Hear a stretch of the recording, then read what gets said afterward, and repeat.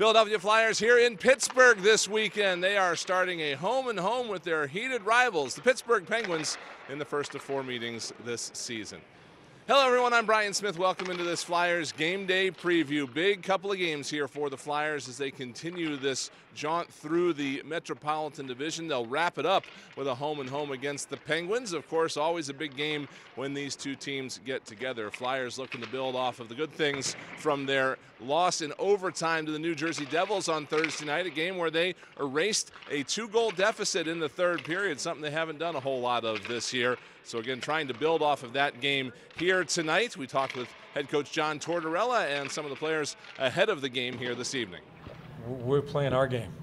We're certainly aware of some of the people they have, but we're not changing our style from team to team.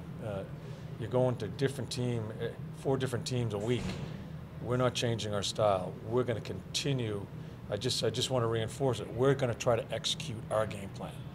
And certainly be aware of top players on the other teams, but it's about us.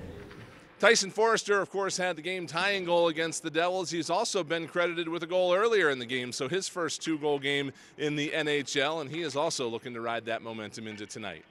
Yeah, it was pretty cool. You know, the fans were loud. It was super loud. Just watching it back on my phone was watching it, and it was super loud, and everyone was super excited. So, yeah, just for me personally, that was pretty cool, and, you know, I just wish we came up with a win at the end. But the win notwithstanding, the fact that you guys have played from in front a lot this year, had success there, not so much from behind. How galvanizing is that for this group to be able to stage a comeback like that?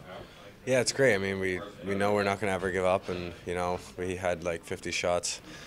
So, I mean, we had a lot of chances to, you know, tie it up and even take the lead. So you just hope we can start burying more of our chances and, you know, start with the leads again because, you know, like you said, we've been pretty good with those.